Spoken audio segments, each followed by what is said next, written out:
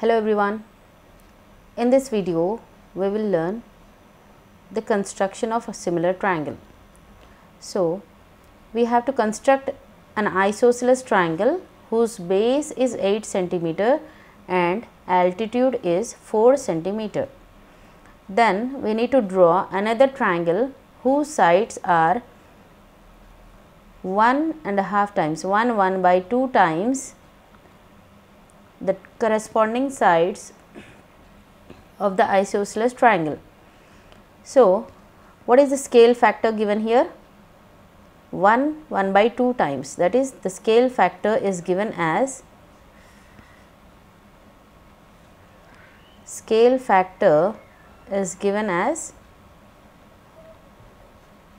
1 by 2, that is written as a mixed fraction. So, how to convert it into improper fraction? We need to multiply this 2 with 1, 2 ones are 2, and then we need to add the numerator. We have to multiply these 2 and we need to add this, the result, numerator to the result. So, 1 into 2 is 2, 2 plus 1 is 3 by 2. Here the scale factor is 3 by 2. As we have discussed earlier in the previous video, that if the numerator is bigger than the denominator, then the value of this fraction will be greater than 1. So, in this case we got scale factor greater than 1. Also, when the scale factor is greater than 1, the resultant similar triangle will be enlarged. Enlarged means larger than the original triangle. So, if the scale, because here the scale factor is greater than 1, we will get an enlarged figure. So, let us draw the rough diagram for that. So, suppose this is the actual triangle that we are having with the base 8 centimeters and altitude 4 centimeters. So, the similar triangle will be larger than the actual triangle. So, if this is B dash, if this is B, this vertex will be B dash, because this is C, the vertex over here will be C dash. Now, this is the difference. When we had to draw the diminished figure, we were getting this B dash and C dash inside the actual triangle, and in case of enlarged figure, this B dash and C dash will come outside the triangle. So, before constructing this, let us understand the question first. Construct an isosceles triangle whose base is 8 centimeters and altitude is 4 centimeters. So, then we have to draw another triangle whose side is 1 by 2 times the corresponding sides of the isosceles triangle. So, what we will be doing before we construct, we will just discuss what we are going actually to do. So, we need to draw a base of 8 centimeters, then we need to draw a perpendicular. We need to draw the altitude. For that, we will draw the perpendicular bisector. We will draw the perpendicular bisector. So, when we draw the perpendicular bisector, each point on the perpendicular bisector will be equidistant from both the points A and B. Whichever point you take, it will be at an equal distance from A and B. So, in this way, if I join these two sides, from this point to A and from this point to B, the lengths of, suppose this is C, AC will be equal to BC. Suppose if I join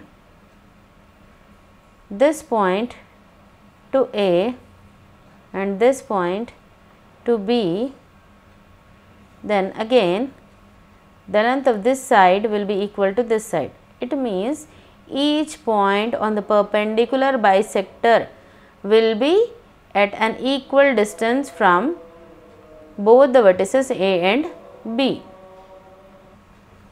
Now instead of 8 centimeters, just to enlarge our figure in this demonstration, let us take it as 12 centimeters. Okay. So while constructing on paper you can take 8 centimeters. So what am I doing here? I have to draw a base of 12 centimeters. So let us draw a line of length 12 centimeters. Mark these points as A and B. Mark these points as A and B. Now, because we have to construct an isosceles triangle, what we are going to do? We are going to draw a perpendicular bisector, because also altitude is given, isn't it? So, we will draw a perpendicular bisector. Now, how to draw the perpendicular bisector? We will take the compass and adjust it. We will keep it at any of the vertices A or B. Now, as you can see, the radius of this compass is more than half. So, we have to, what we have to do actually? We have to take more than half the length of the base, and from vertex A we will draw an arc. We will draw an arc above and at the same time we will draw an arc below. Without changing the measurement, we will draw another arc below, one at the top and one at the bottom, below the line, I mean one above the line and one below the line. Without changing the radius, now we will keep the metal pointer at vertex B and we will draw another arc which intersects the previous arc. Remember, we did not change the radius. Now, keeping the same radius, we will draw another arc above the line AB to intersect the previous arc.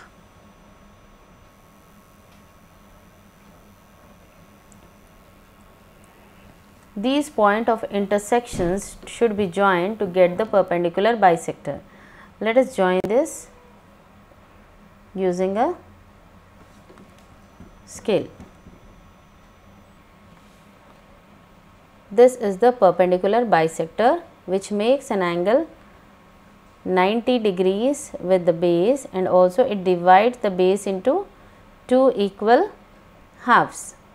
Now, as we have discussed that each point on this point will be equidistant from the both the vertices A and B, both the points A and B. So, also the altitude is given as 4 centimeters. So, we need to take a compass and measure a radius of 4 centimeters.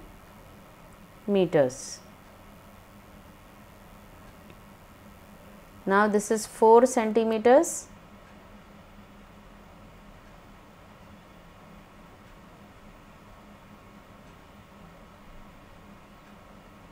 And now we have to place this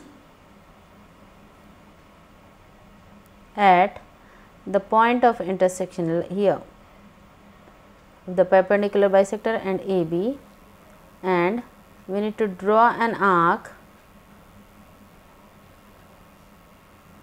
which intersects the perpendicular bisector at some point. Let us mark this point as vertex C. Now we need to join AC and BC, because this C is at an equal distance from A and B. AC will be equal to BC, hence our triangle is an isosceles triangle. So, let us draw a line which is making an acute angle with the base.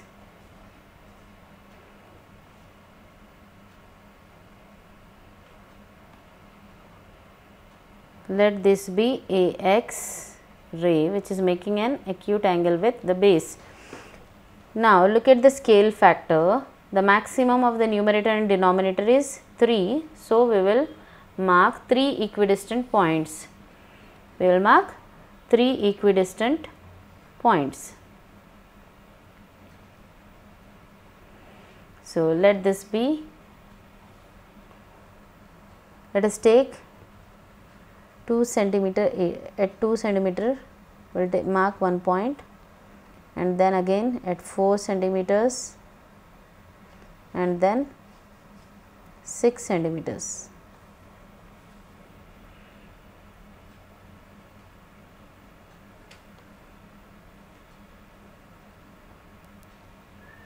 Now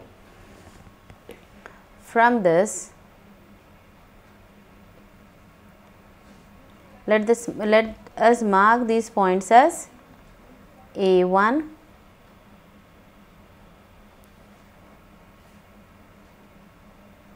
and this is as A2, and this point as A3. You can use compass also to mark the equidistant point. So now what is the denominator? Denominator is 2. So from A2 to B we will draw a line. We will join A2 and B.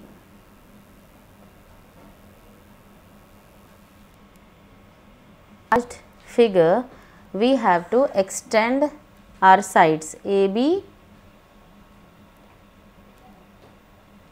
and let us extend this side to some extent, and also AC also to some extent.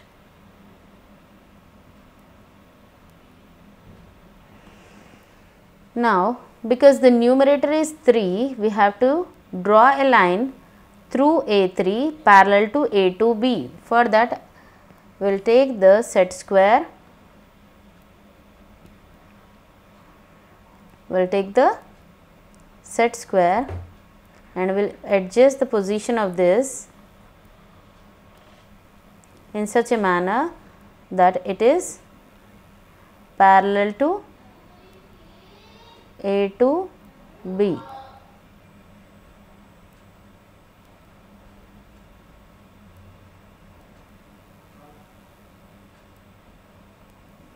Now we will fix the position of this set square using the scale. What do we have to do? We have to take the scale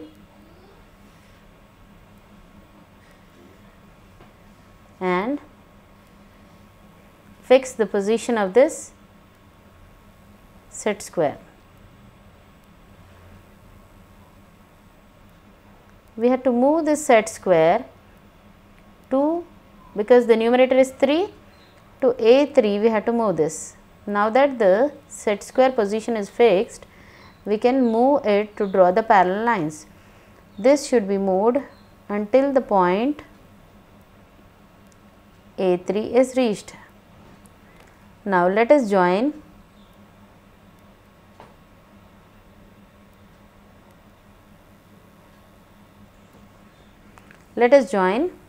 A3 and extended AB.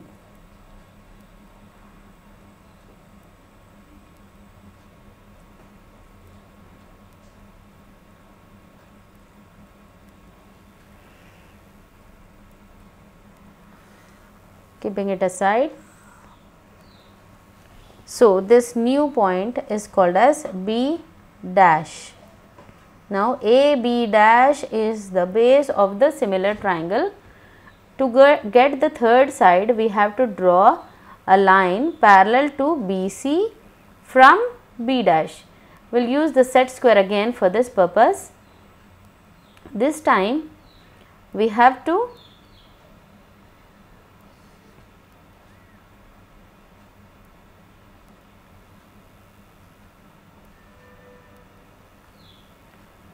set this set square parallel to BC.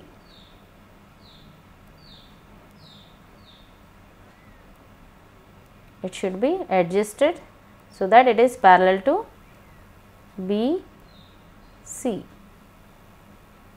Now that it is parallel to BC, we have to fix the position of this set square using our scale. We have to fix the position of the set square using the scale. Now that it is fixed,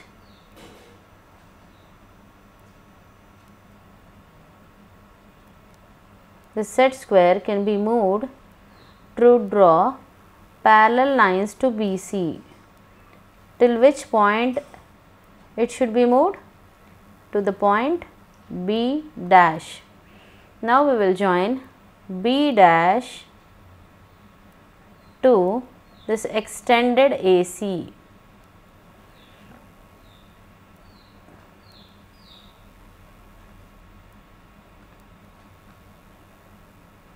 Mark this point as C dash. This triangle A, B dash, C dash is the required enlarged figure or similar triangle. This is the required similar triangle. A, B dash and C dash is the required similar triangle.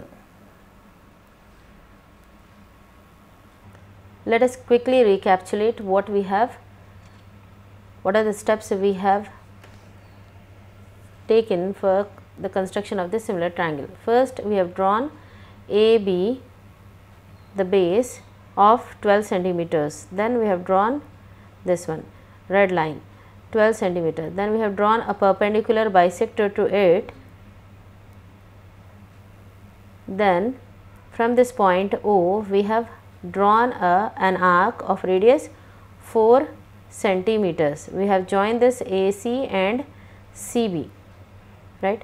In order to draw this perpendicular bisector, we have to take the radius of the compass more than half and draw an arc above and draw an arc below from both the points A and B.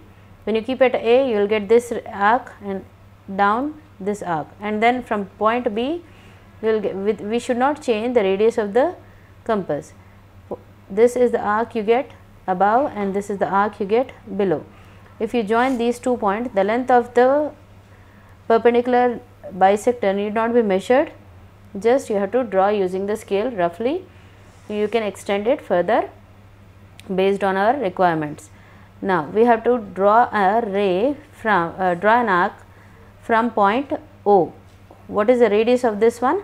This is 4 centimeters. We have to join then AC and CB. This ABC is the isosceles triangle. Then we have to draw a ray making an acute angle. AX is the ray making an acute angle with AB.